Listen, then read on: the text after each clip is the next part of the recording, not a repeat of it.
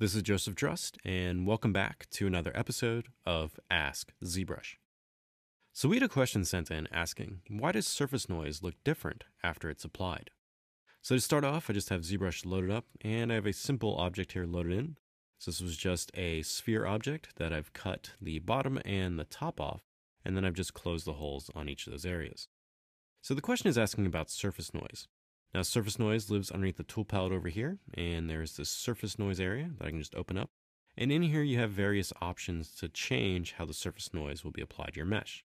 As an example of what surface noise is, if you come over here and just simply click this Lightbox to Noisemaker button, this is going to open up Lightbox, and it's going to take you to the noise directory.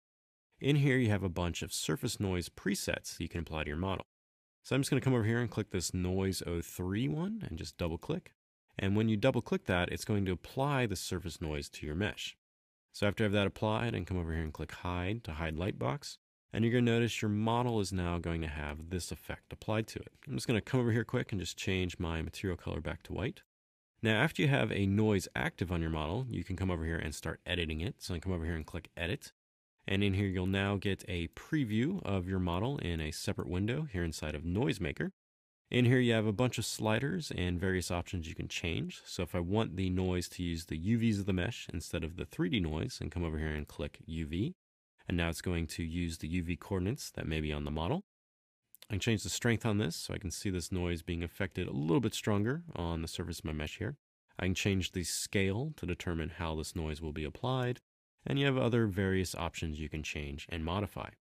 So after you're happy with the noise options you've changed over here, just come down the bottom and hit OK, and then you should now get your noise into ZBrush as a preview on your model. So the question is asking about why does the surface noise look different after it's applied? So the first thing to take note of is that the noise is being applied as a preview across your mesh right now. So it's not really applied to your model. And it's being applied as basically a 2D bump map. So as you can see, the edges of this mesh here are still reflecting that very smooth sphere. So if I come over here and turn the noise off and then turn it back on, you can see that the silhouette has not changed. So the first thing when you click this apply to mesh, it's going to take your noise and it's going to turn it into real geometry. So it's going to take the noise you have applied on your model and it's going to convert it to 3D geometry. So right now it's being displayed as 2D, so you're definitely going to have a disconnect from the 2D version of your mesh to the 3D version. Now, another thing, when you come and click Apply to Mesh, the noise is going to need enough topology on your model to handle the details that's in it. So right now, this mesh has 7,000 polys. So if I come over here and click Apply to Mesh, I'm going to end up with this result. So I didn't have enough topology on my mesh to handle that surface noise. So now I get a large disconnect between what I was getting in the preview of the noise to what is actually being applied to the mesh. So a thing you want to make sure you have, even before you do this apply to mesh, is that you have enough topology on your surface. So I'm just going to undo this quick here, and I'm going to go to my geometry palette here, and I'm just going to take this model up to around 5 subdivisions. So now I'm at 1.8 million polygons. So now if I come back down here to the surface tab, and now click apply to noise, you're going to see it's going to process that noise and give me the 3D output on that as real geometry. So as you can see, the edge here has now been affected, so it's no longer this nice smooth transition, but when you apply this noise, it's now applying that noise as a 3D result across the surface. And you can see I had enough topology this time to generate that noise on the model. So now I'm getting this result. So the noise, first off, is just being generated as a preview, so you're going to get a disconnect from the 2D version of it to the 3D version as the result. And then you also want to make sure you have enough topology to support that noise.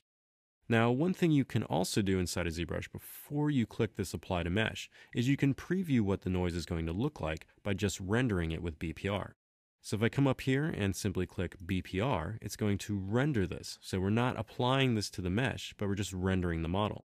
And this BPR render will look at this surface noise and it's going to apply it in the rendered version. So you can see now I'm getting the 3D version of the model in this render stage. So what you can do is you can come over here and start editing your noise. So I can come through and just change these sliders like so, and then I can hit OK. And then instead of clicking apply to mesh to fully lock in that change, I can just render with BPR again to see what the end result would look like. So this BPR render is going to give you a preview of what your mesh would look like after you click Apply to Mesh.